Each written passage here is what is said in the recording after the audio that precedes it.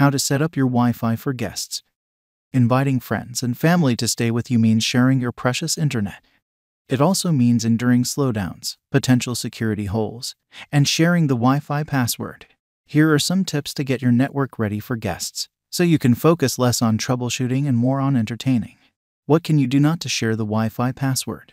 Many routers support a feature called guest networking, which creates a separate Wi-Fi network for friends and family to use when they visit.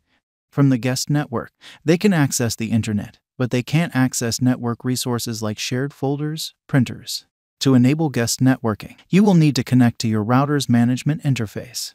This is typically done via a mobile app, but if your router doesn't have an app, you'll have to use the web browser.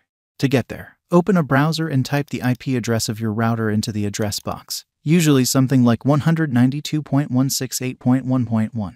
You can find the router IP, username, and password on the back of your router.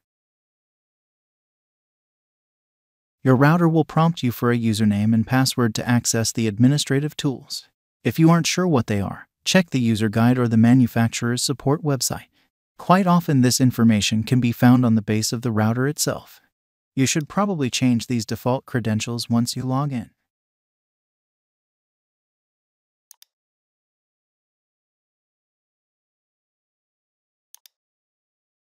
From there, look for the guest network settings. These settings can vary in location from router to router, but typically, you'll find them under the wireless settings or in a dedicated guest network section. Give your network a name. Make sure access to your local network is turned off if you have the option, and add a WPA2 divided by WPA3 password to the network. Ideally, you want a strong password, but it's a good idea to make it somewhat easy to remember. You don't want to have to hunt for the sticky note with the Wi-Fi password on it every time a guest comes over. After you save the updates, new Wi-Fi networks will be available to connect for your guests. This is how you set up your Wi-Fi for guests. If you stayed until the end, please show your appreciation by liking the video.